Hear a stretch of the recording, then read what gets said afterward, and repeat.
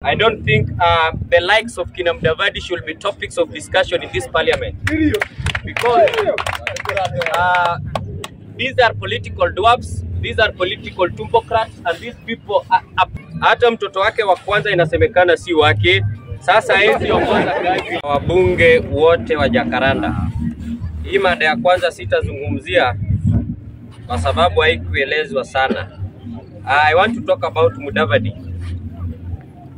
I don't know, Mr. Speaker, if not for your respect, I would have cautioned you for having written this, because I think you are an intellectual.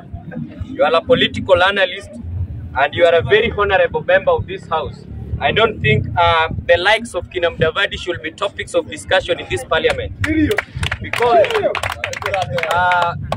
these are political dwarfs, these are political tumbocrats, and these people are a person whose wife cannot even elect him in a ballot paper. What sort of influence can he have for Raila Amolo Odinga?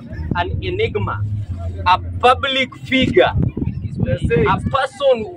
Wana, let me not continue. Anyway, in my short words, we all know that Mudavadi is a spanner boy for William Samoei Ruto. Kama kwake hakukuwa hata na MCA wa chama yake, hata mtoto wake wa kwanza inasemekana si wake. Sasa hizi ongoza kazi. That is a person who cannot have any effect. Any effect. Alitoka na ile effect yenye alitoa kwetu hakuna. Hata kwake hakuchaguliwa. So I want to say that Musalia Mudavadi have got nothing when he comes to Azimio. He left with nothing and he's going to bring nothing. Let him continue washing plates. Apate kukula miguu ya kuku yenye imebaki State House. There's nothing more we need from Musalia Mudavadi. Azimio showing signs of collapse. My friend, do you know Raila Amolo Odinga?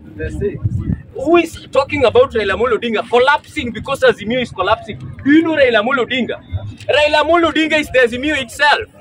Have you heard Raila Amolo Odinga collapsing? Who is writing this? Who is asking this? At Raila's 6th stab. Raila, how many stabs have Raila have without Mudavadi? Who is Mudavadi? Who is Azimio? Azimio silitengenezwa last time. The other time we had NASA. The other time we had NAT. The other time. And we know more that are coming. So what is Azimio? Raila Amolo Odinga himself is Azimio. These other people are giving us what we are called kojolo. They are kojoling us. If you don't know that term, can you take the dictionary? You will get what kojolo means. So, Mr. Speaker, let's be very firm. Raila have been in this game for long. He knows when to place and which card to place at what time. So the Azimio people, hawa ni kunguruma wanataka watafutiwe ile njia ingine. They are just, for 1 minute, they are just giving you time. That is a tactics.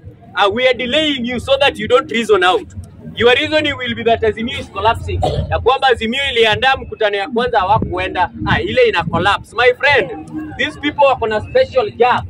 Utakuja Raila atakupiga KO, atakupiga KO, which is called, I think you are a political analyst, my friend. You know this person called Baba. Raila Amolo Odinga akikohoa hata sisi tutabadilika.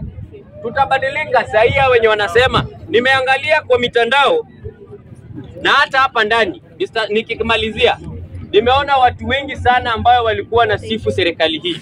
Hatukatai mnasifu serikali, lakini ndugu yangu, acha kusifu serikali kwa njaa.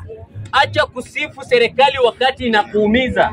Ni kama unasifu umbwa ya jirani na inakuuma wewe mwenyewe. Unaita Bosco, unaipea mafupa na inakuuma wewe mwenyewe.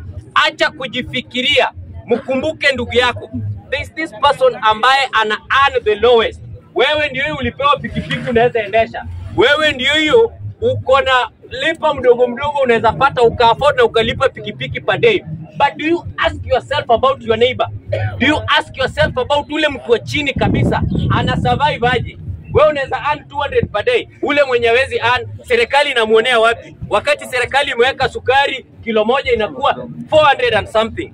What do you think about? Are you humans? Ama you are only thinking of yourself? Please, my fellow UDA members, anaambiwa kwamba muda wangu umekwisha. But I'm cautioning and every single citizen. Kama unafikiria kweli, fanya utafiti wa economy na ujue ya kwamba yule mwananchi mlala hoi, wewe ni mlala heri. Lakini tufikirie wenzetu walala hoi. Je, wana survive aje kabla hujaleta tumbo yako. Asante bwana.